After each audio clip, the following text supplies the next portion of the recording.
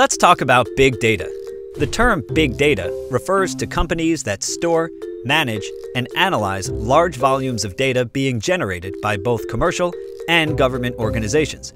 The global market is growing fast, expected to reach $78 billion by 2020. There are many different kinds of big data companies.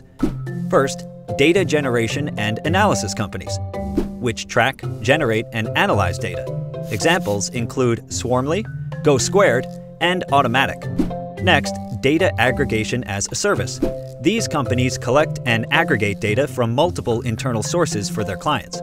For example, Always Prepped and 20Cube. Next, analytics as a service companies, which analyze data provided by the customers. Examples include Sift Science, Augify, Preact, and Retention Science.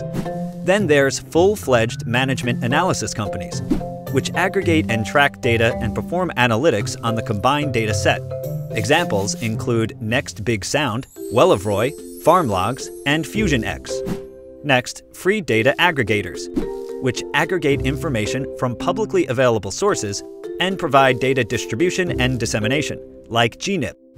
Finally, free data knowledge discovery companies, which help analyze publicly available data, like Guild and Quantum Inventions. There are several key value drivers for big data companies.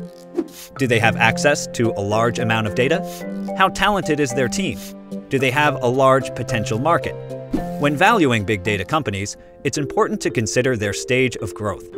In the early stage, the focus is getting more users. So, the key valuation metrics include the number of software downloads, the number of active users, and the size of the addressable market. In the growth stage, the aim is to establish a sustainable revenue model and to scale up rapidly. Therefore, the valuation metrics include the number of licenses, revenue and revenue growth, and consumption or utilization of the solution. Finally, in the late stage, the aim is to maximize profitability and cash flow while maintaining growth.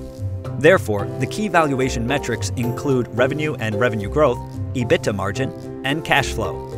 Those are the basics about big data. To learn more, visit sgx.com or access our digital research paper at sgx.com/digital sector. And good luck!